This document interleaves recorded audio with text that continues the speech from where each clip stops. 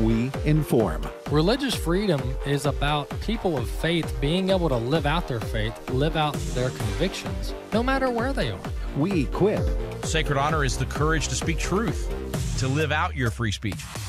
We also rejoice in our sufferings because we know that suffering produces perseverance, perseverance, character, and character, hope. This is At the Core on American Family Radio.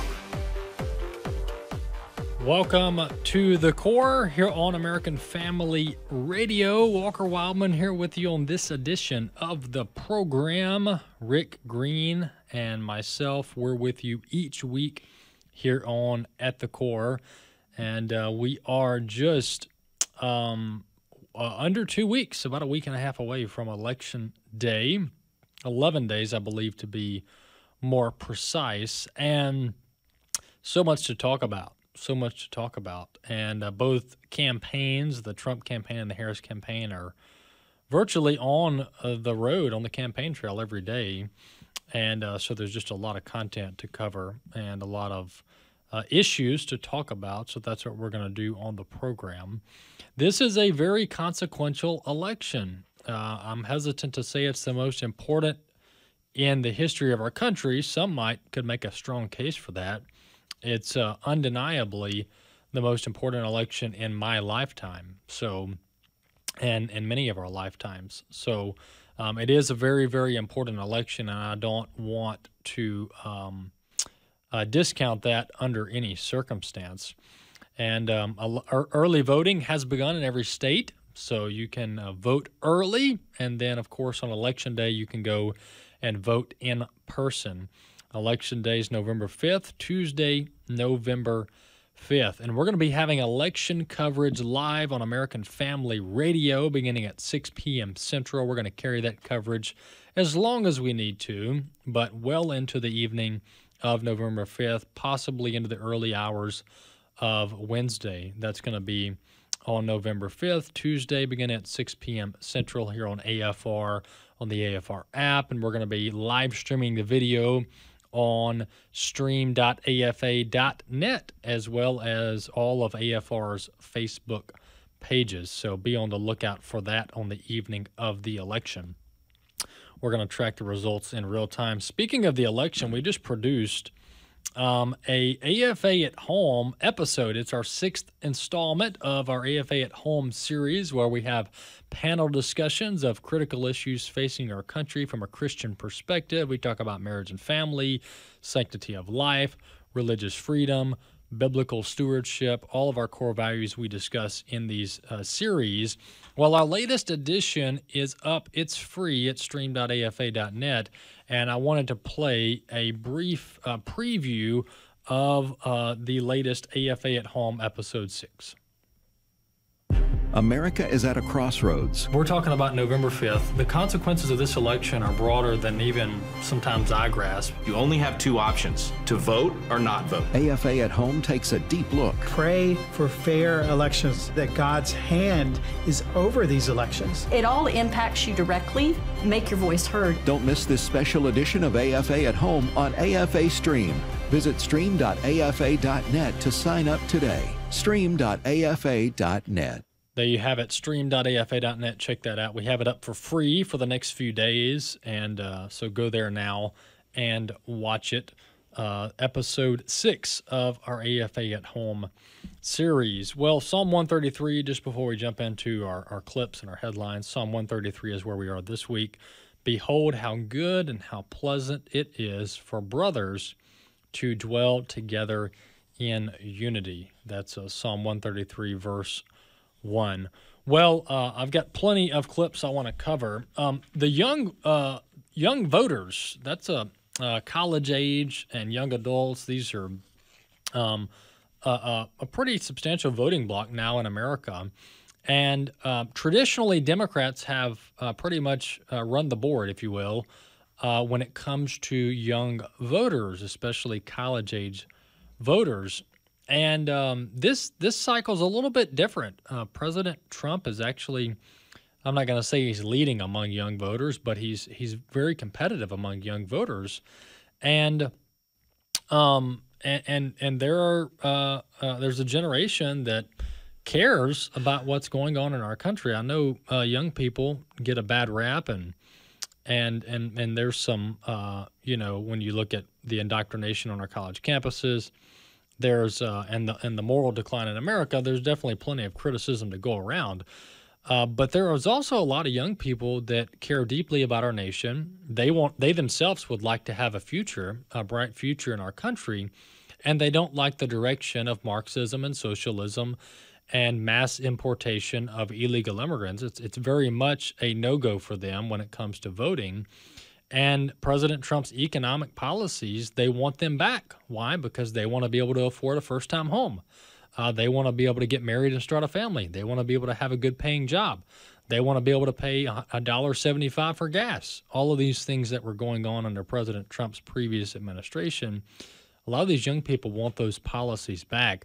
But specifically on the issue of illegal immigration, MSNBC was doing an interview with multiple voters in swing states where they were asking them the issues that they care about. And this interview was actually around a barber shop, and MSNBC was kind of going around the room and getting different young people's thoughts on what they think about the election. And listen to this young voter tell MSNBC that they're actually fully in favor of mass deportations when it comes to illegal immigration. Clip one. I agree with the idea of mass deportation, largely. You have criminals in this country who are destroying our nation.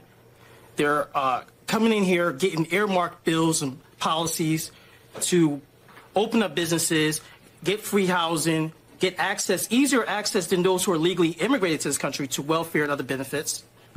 So, like, as a taxpayer, we have to pay for these guys to have luxuries of life, and we don't get anything, especially Black Americans who suffer so much in the system under Democrats.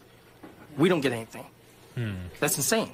You talk about Springfield, Ohio, and the whole thing with the fluff talk of, grabbing the soundbite about Haitians or whatever is eating cats and dogs.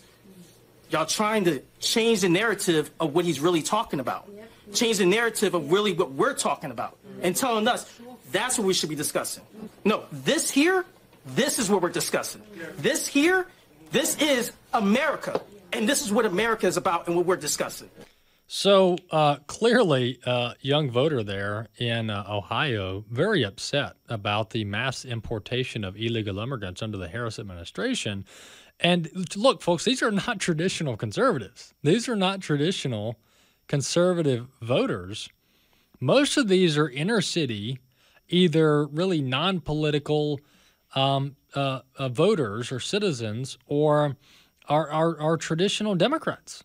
I mean, the Democrats have run the inner cities for decades. I've mentioned that. Look at the major cities that have been in decline for 50 to 70 years. Your Detroits of the world, your Chicagos, your San Franciscos, they've been in a bad place. Why? Because they've been run by Democrats. And many, to defend the Democrats, many of these inner city voters have been voting for the Democrats. In lockstep. But now that is really falling apart. That traditional deep blue inner city bloc that the Democrats have relied on for 70 years is beginning to crack. It's beginning to fall apart. Why? Because Kamala Harris and Joe Biden have been importing hundreds of thousands of illegal immigrants into these inner cities. And what are these illegal immigrants doing? They are munching off of the public services that are there for the actual citizens. Fire department, police department, public transportation, public education. School gyms are being taken over to house illegal immigrants. Cities are saying, hey, we're out of money. Why are you out of money? Because we've been spending it to house illegal immigrants. So this mass immigration policy of Biden and Harris has directly resulted in inner city traditional blue voters turning against the Democrat Party. And that's the sentiment that you just heard there in that clip from a young gentleman out of the state of Ohio. Well, continuing this election discussion and really trying to help you understand where the candidates stand on the issue, Bill Clinton is on the stump for Kamala Harris, which is rather surprising. And this pretty much tells you how in bad of shape the Democrats are and Kamala Harris's campaign is. The fact that she has Bill Clinton campaigning for her. I mean, this when you have to resort to having Bill Clinton on the campaign trail, things are not going very well, okay, out of all the surrogates she could choose.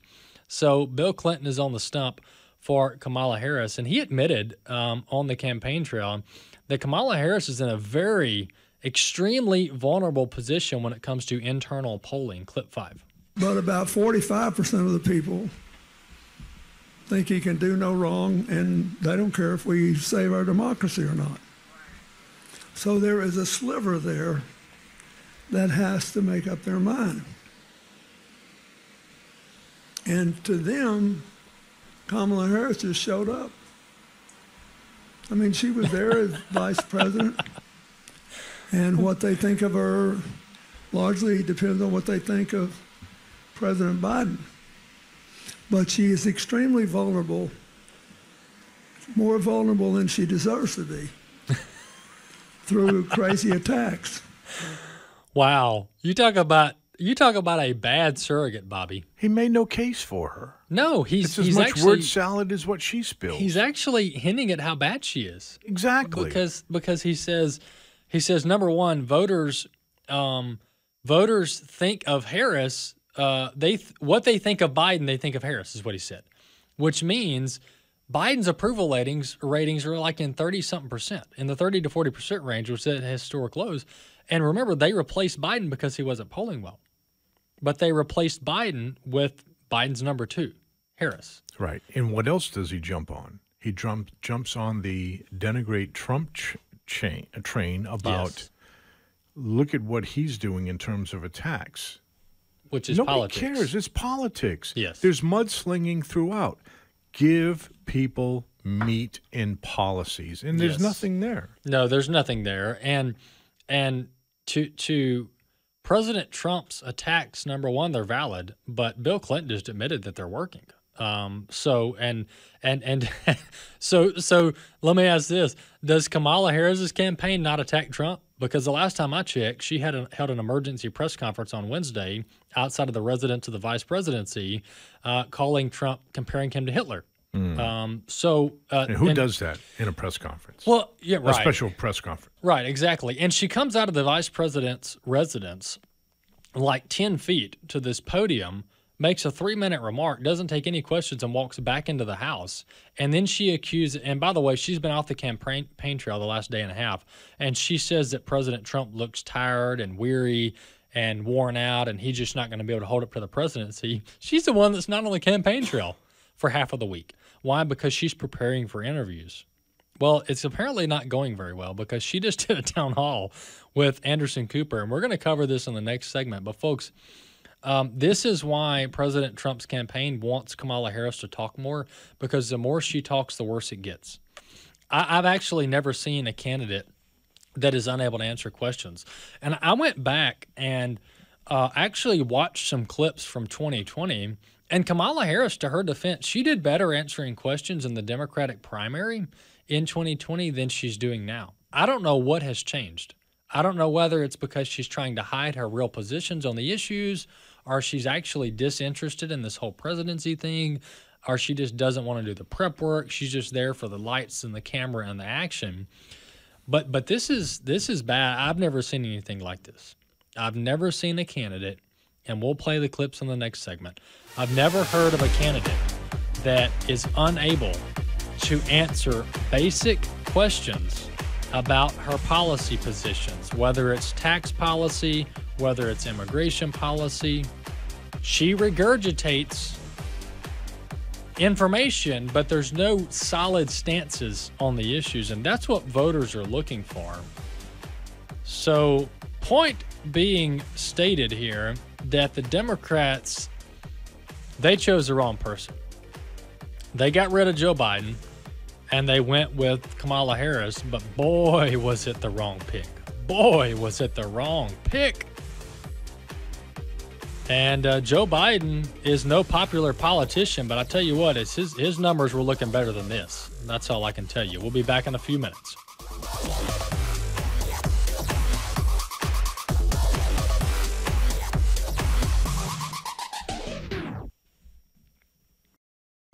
As a nurse, I primarily work with children who are abused and exploited in trafficking, and I frequently see very unfair situations. We must talk about the issue of abuse. We can't base our actions on fear. We have to be faith-informed in what we do. The Dr. Nurse Mama Show. For more from Dr. Jessica Peck, tune in at 2 p.m. Central on American Family Radio or on the podcast page at afr.net. You can't sit this election out. I know a lot of Christians do. This is true that God is sovereign. I tell you that all the time. But they fancy that somehow that is separate from their personal responsibility. We are His hands and feet, and so that's why we have to do what's right. The Bible says, to him that knoweth to do good and just doesn't do it, to him it is sin.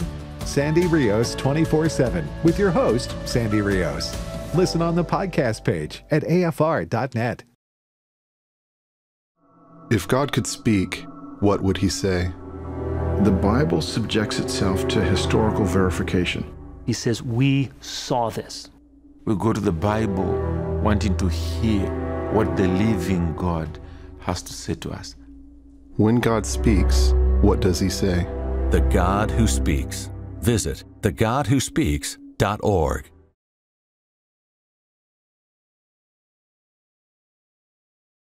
The Stand provides a Christian perspective on current issues that are important to your family. Produced by the American Family Association, this monthly magazine is full of articles and stories about people who are making a difference in their community and around the world. Sign up today and receive a free 6-month subscription. Visit thestand.net or call 1-800-326-4543.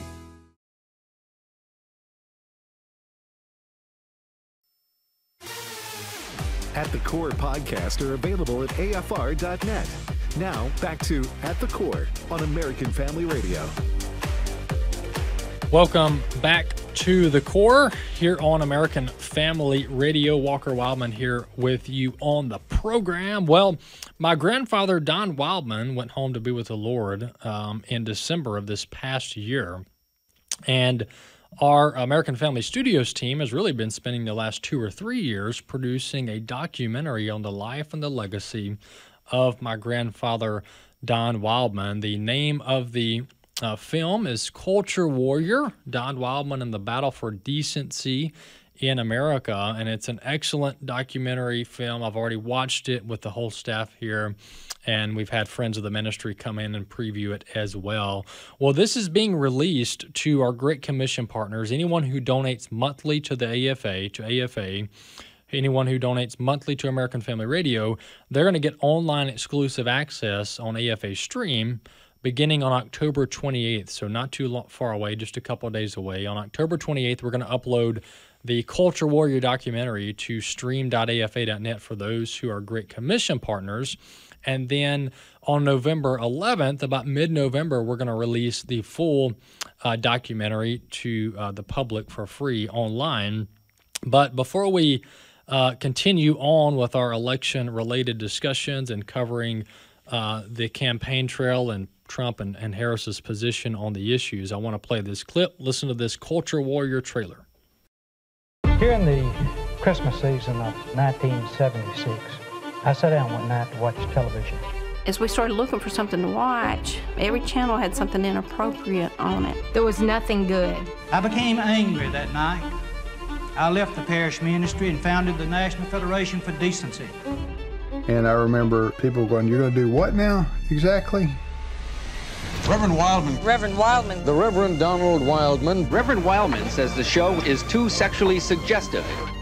We monitored television to see who was sponsoring the offensive shows. It was totally covered from the networks to the advertisers. Well, at first they wanted to ignore it, but then after a while they couldn't. NBC said the boycott is an obvious attempt at intimidation, and we will let the people judge the fairness of this tactic. I'd like to know what right you think you have to tell me what to watch on TV. Send that question to the network, okay? He used to say, well, let everybody think I'm dumb.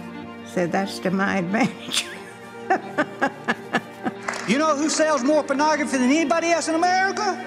7-Eleven, your friendly family convenience store. he stepped on a whole lot of toes early on, and they thought, I think, that they could just crush him. Don told me that, Ben, I've been sued by Penthouse and by Playboy. Things were changing, and many people just sort of acclimated to it, and Don Wildman didn't. The Last Temptation of Christ. It was going to be a blasphemous movie about the life of Jesus. We're not talking about the specifics, we're talking about the general theme. What you did with Brother Don as the leader, you got on and hung on as best you could. AVA is funded in part by a grant from the National Endowment for the Arts. So it was just vile stuff that was being funded by the government. If we lose this cultural war, we're going to have a hedonistic, humanistic society. He was going to be faithful and lead the success up to God. He's had an uncanny ability to look down the road and see the impact of things that are happening today. I'm not trying to be a prophet of doom. I'm trying to be honest with you.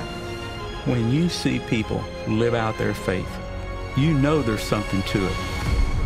One person can make a difference. CultureWarrior.movie. That's the URL to check out that trailer, CultureWarrior.movie, and be on the lookout for the full release coming up in the coming weeks. Well, back to our discussion of the election. Kamala Harris did a town hall with CNN and Anderson Cooper within the last 24 to 48 hours, and this is a pretty extensive town hall, and I would love to come here and bring all of the meaty discussion about Kamala Harris's position on the issues and what exactly she's going to do different than Joe Biden. But unfortunately, we just didn't really get much of that.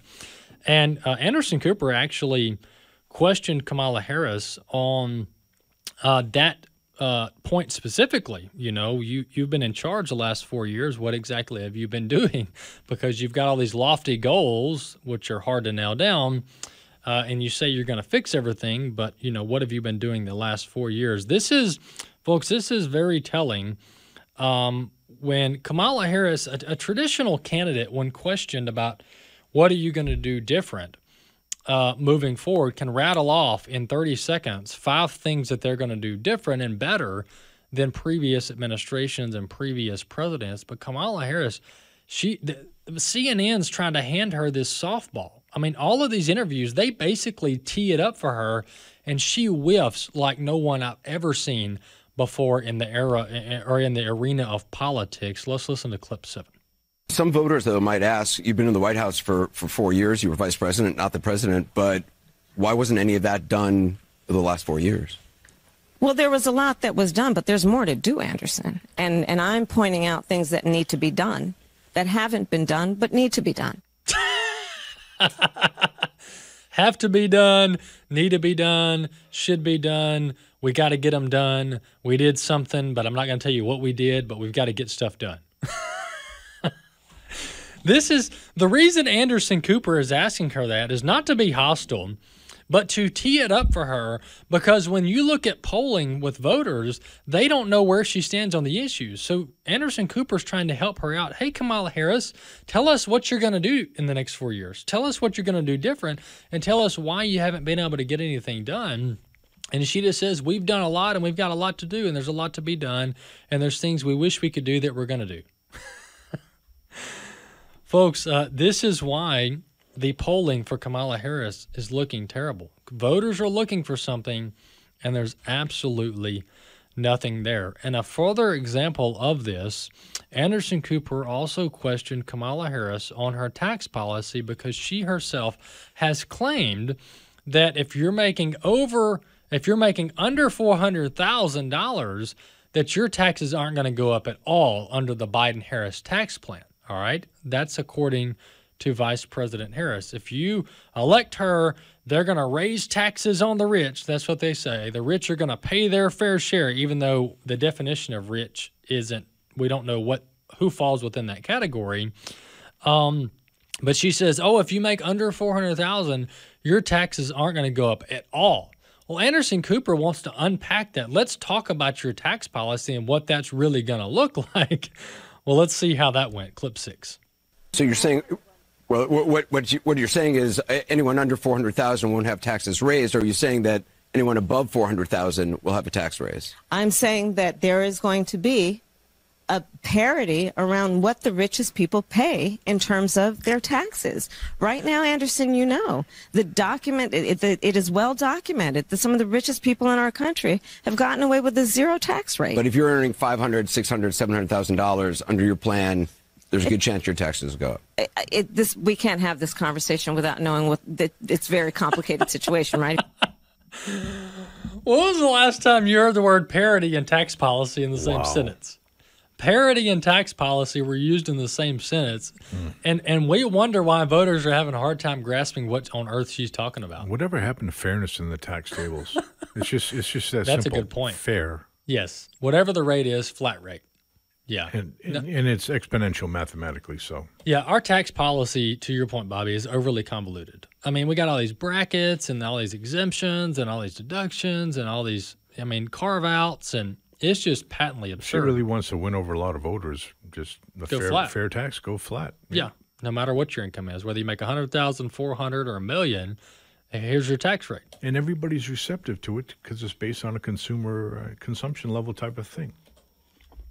Exactly. But the reality is, Bobby, is that even Kamala Harris doesn't want to do a flat tax rate because she has to leave special provisions so that her billionaire donors can have carve-outs. Yes. Yeah, it's never enough. Yeah, this is why we can't get true tax reform, Bobby, to your point, that bring forth Rand Paul level, common sense, flat tax rate, simple tax rate, is because the million and billionaires in our country, the tax code is actually written in a way where they can do certain things with their monies and their assets and get deductions and end up pretty much flat in some instances where they really don't pay much taxes at all when you level it all out.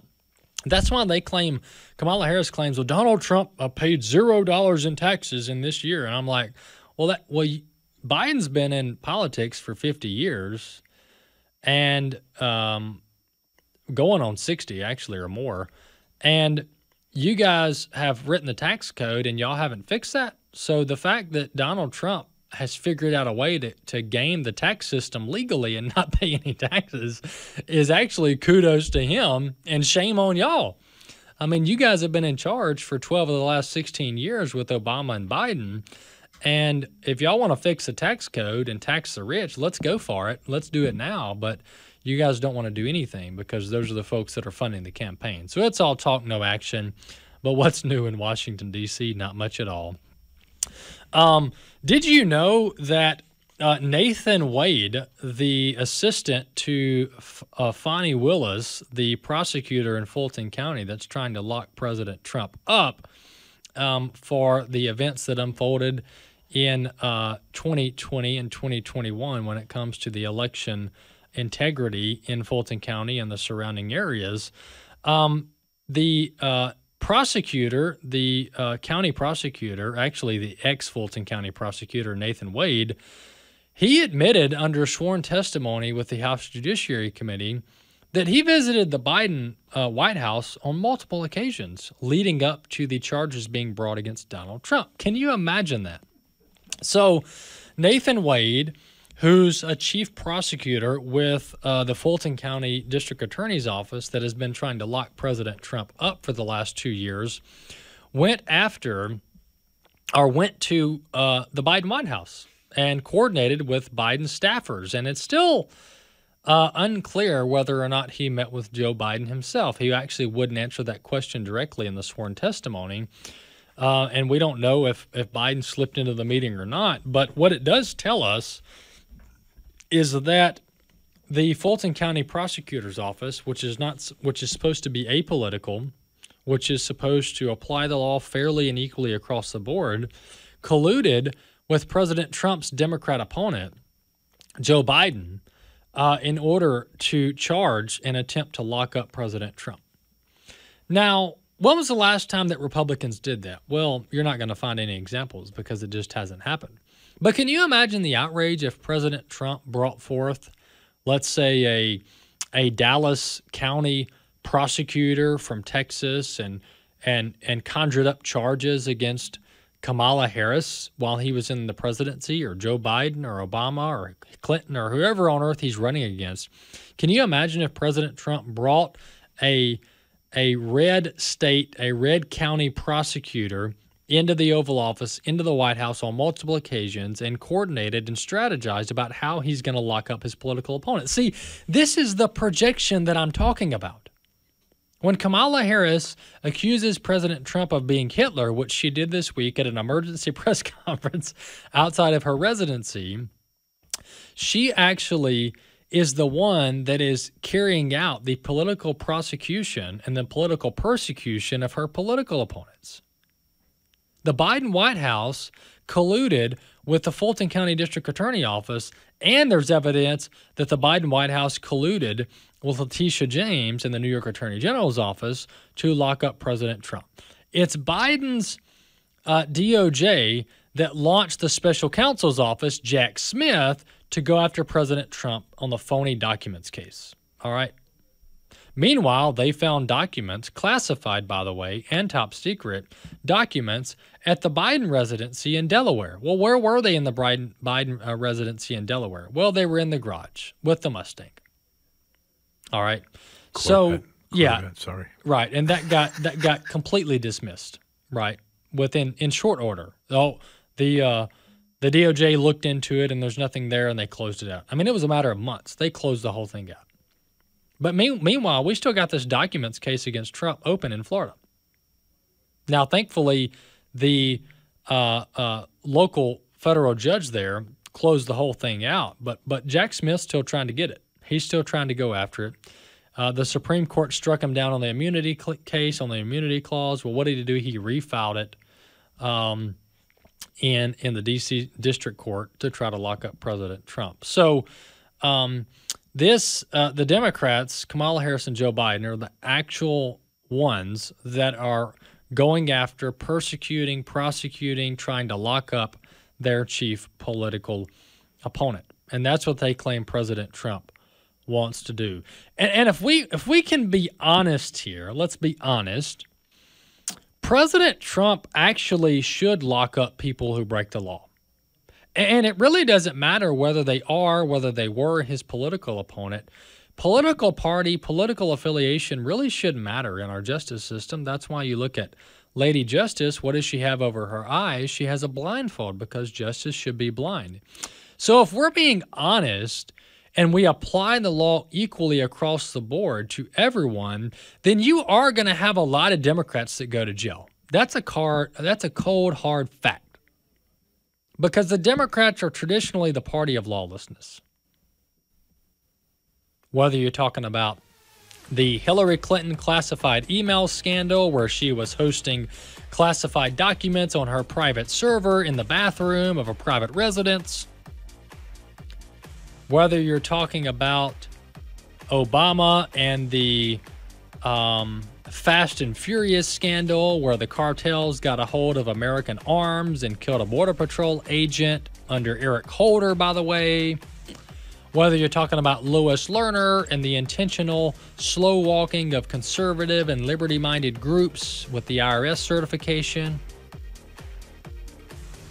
And we could go case after case, whether you're talking about Act Blue, which is the Democrat fundraising operation, and how they're funneling a lot of dark money and anonymous donors through Act Blue. I mean, there is scandal after scandal. So if we're being honest and we apply the law equally, Democrats will be locked up.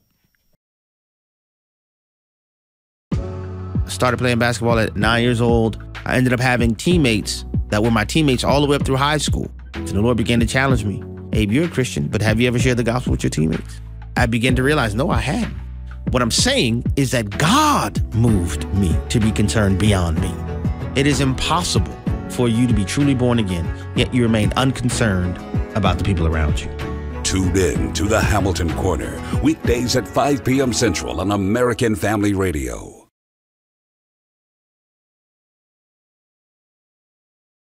Pray scripture-based prayers, and God will use you to be a greater blessing because you asked Him to. Heavenly Father, you are holy. Bring your kingdom here. Give us our daily bread. Forgive us our sins as we forgive those who have wronged us. Deliver us from the evil one in Jesus' name. Amen. Read the article Kingdom Prayers by Joseph Parker on thestand.net. Thestand.net. How do you deal with it when the person that you're caring for doesn't show gratitude? We're not in bondage to other people's gratitude. He came with no thought of our gratitude. He loved us while we were enemies. Who are we to withhold that which was given so lavishly to us? Join Peter Rosenberger on Hope for the Caregiver, Saturdays at 7 a.m. and Sundays at 10 p.m. Central on American Family Radio.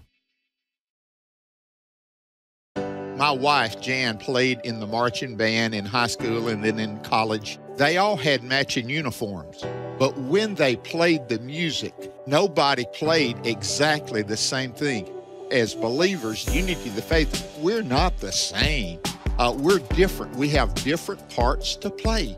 But there can be unity as we play our part in Christ Jesus. Exploring the Word, weekday afternoons at 3 Central on American Family Radio. At the Core podcasts are available at afr.net. Now, back to At the Core on American Family Radio. Welcome back to the Core. Walker Wildman here with you on this edition of the program. Don't forget to subscribe to the podcast wherever you listen to podcasts. Just type in At the Core, whether you're on an Apple device, Android, Roku, Spotify, whichever platform you use. Just type in At the Core and you can subscribe to the program there. Chris is with us. Chris, welcome back. Thank you. All right, Chris is with American Family News. Chris, you have a few economic stories, and I would love to talk about and play more clips of Kamala Harris not really articulating at all her positions on the issues.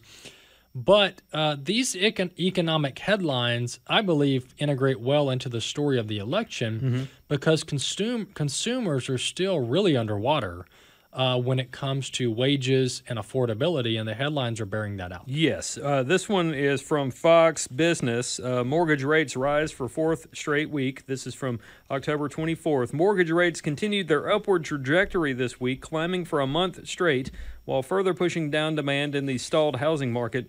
More on that for just a minute. Freddie Mac's latest primary mortgage market survey released Thursday showed that the average rate on the benchmark 30-year fixed mortgage surged to 6.54% from last week's reading of 6.44%. You might remember, America, when we talked about this last week, we talked about mortgage rates rising to 6.4%. So what does this mean in English? It's gotten worse. Yeah.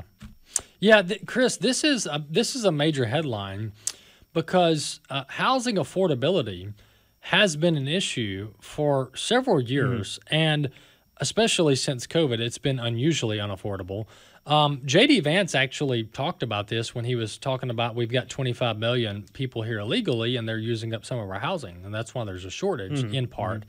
But the lack of movement in the housing market it could spell, I'm not going to say 08 type like housing market crash level stuff, right?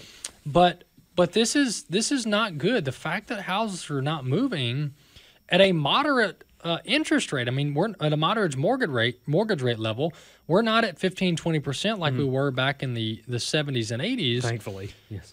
So we're around 6 or 7%, which is historically high in the last 20 or 30 years, but still not crazy. But mortgage applications have slowed down because not only do you have slightly elevated mortgage rates, but the home value, the asset price for the houses are still very much elevated. Yeah, and to go with this, existing home sales fell to their lowest level this week since 2010. There's another housing issue there. We've talked about this before. We'll probably talk about it again if the Lord tarries. When houses are not selling, other houses are not being built, things are not being made for those houses to be bought and put into the house. There's all kinds of problems here beyond just housing. And yeah, the mortgage rate is not as bad as it once was, but the money that we would have to spend on the mortgage is going out the window to pay for energy and other things that we're having to do to live. Yeah, I mean, only people that have margin are the ones that are buying and selling now. because they can go from 3 to 7% interest rate on their mortgage, and yeah, they don't like it, but they can figure it out. But the rest of the country, which is why you have this number here, they're just stuck. They're stuck in limbo until these mortgage rates go down or the housing market begins to level out. But we really haven't, and I'm not saying we're going to go back to pre-COVID numbers when it comes to home values, but they're astronomical now, and they have not come down, and it's rather unsettling for people trying to buy homes. It really is. I know someone not far from where I live. Their house was on the market for well over a year. And it was a beautiful house. If I had the money, I would have bought it as a second home and done something with it. But I couldn't afford it because the housing prices, pushed the asking price up to a point I couldn't afford it. Right. And the other issue is, let's say you sell your house and all of a sudden you have $300 some odd thousand in your bank account overnight. You then have to go find a place to live.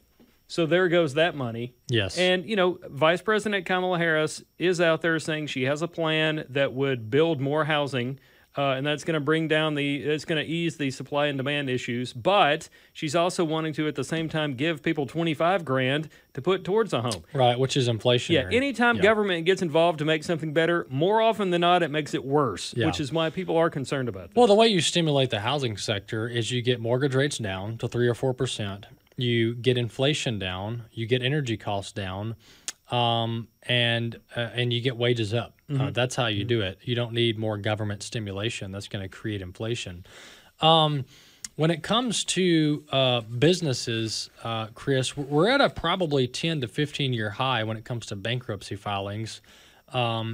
This year's well over, I think the latest number I saw was between 800 and 900 bankruptcy filings just this year with major companies. And the food industry is really struggling. Yes. We've seen this. McDonald's is doing well since President Trump visited.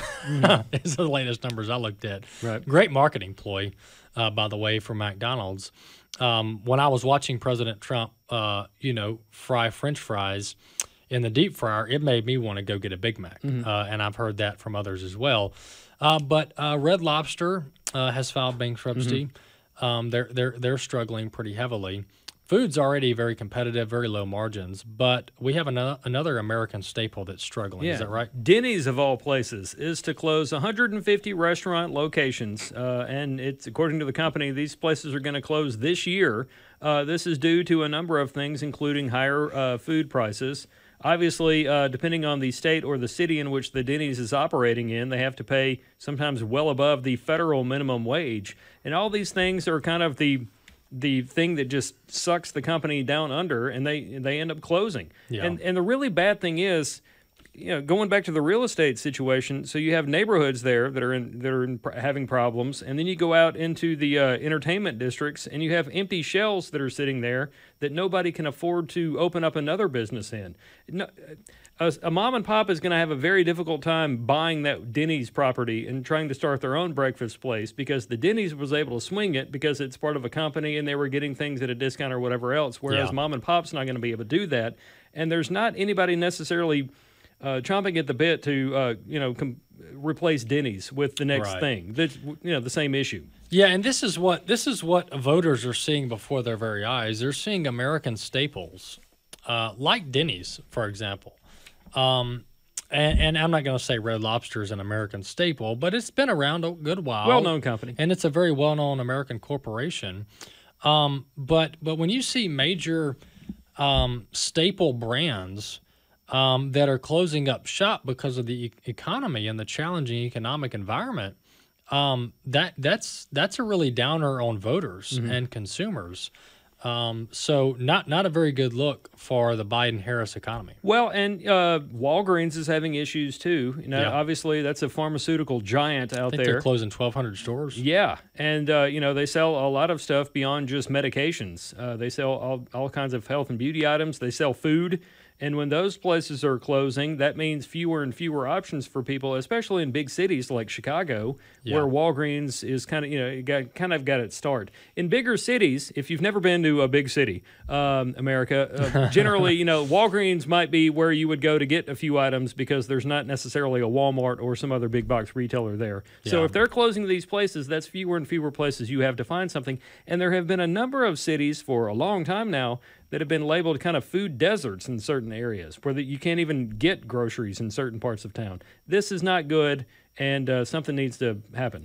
Yeah, I think this is trickling down to voters, and that's why they're frustrated because they're seeing the poor economic consequences of the Biden-Harris administration right in front of their very eyes. Well, speaking of that, Chris, I've got a clip here. This is Kamala Harris recently doing a sit-down interview, another one with CNN, by the way, where she's talking about abortion and whether or not there should be any religious exemption for doctors and hospitals and religious-based charities that don't want to either fund or participate in abortion. Let's listen to this.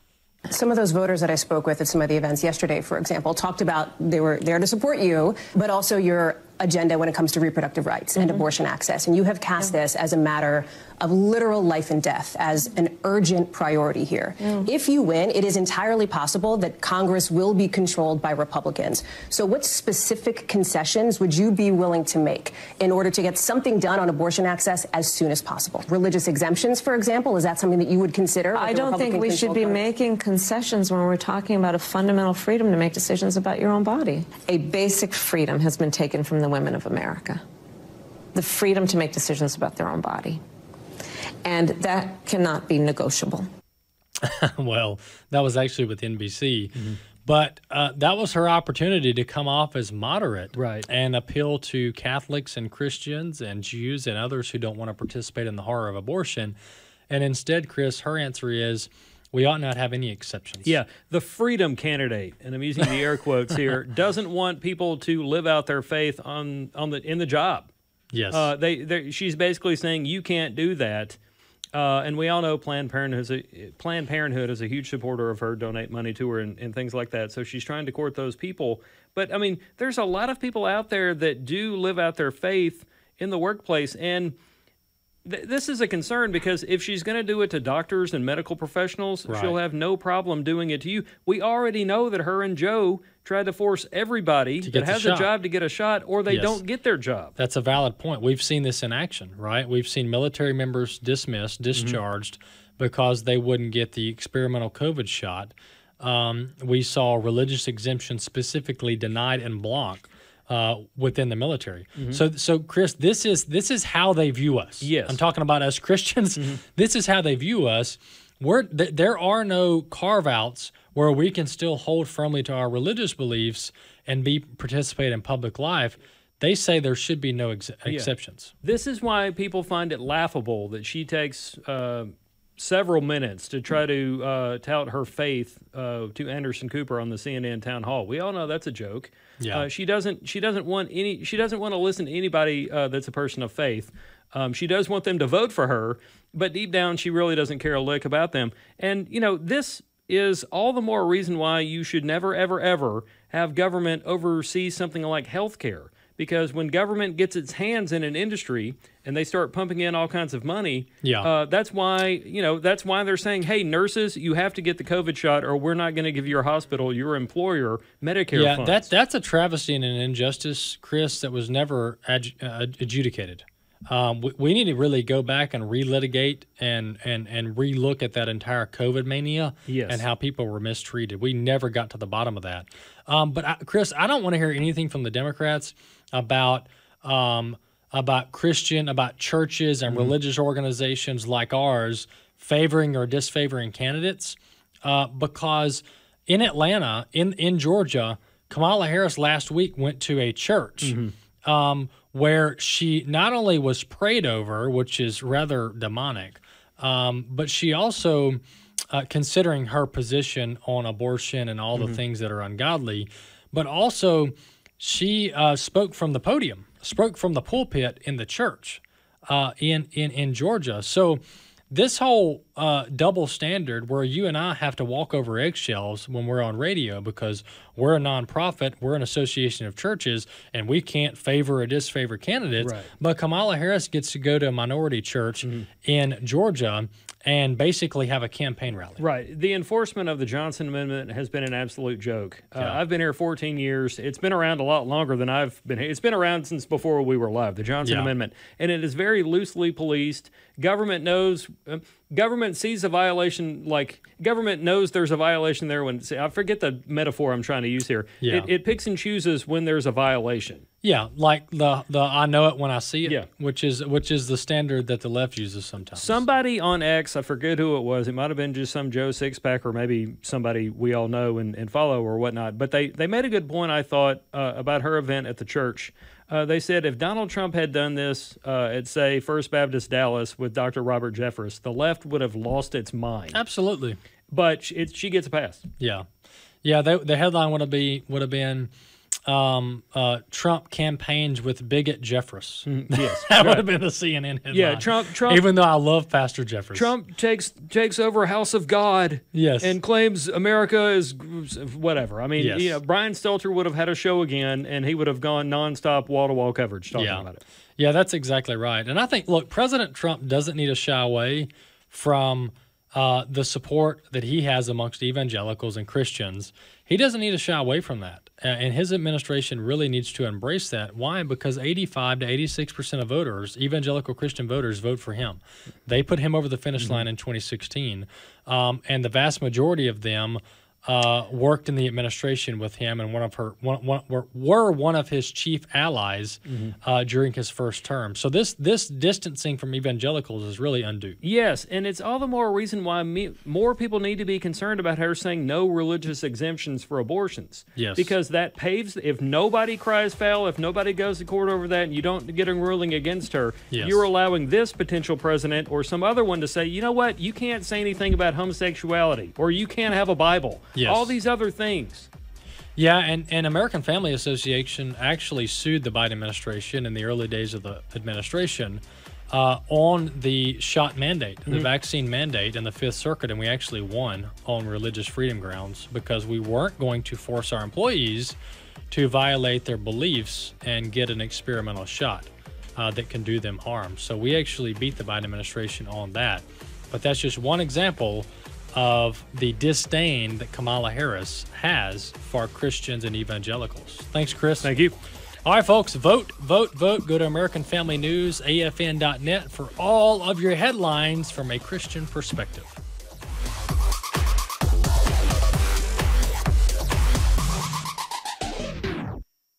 The views and opinions expressed in this broadcast may not necessarily reflect those of the American Family Association or American Family Radio.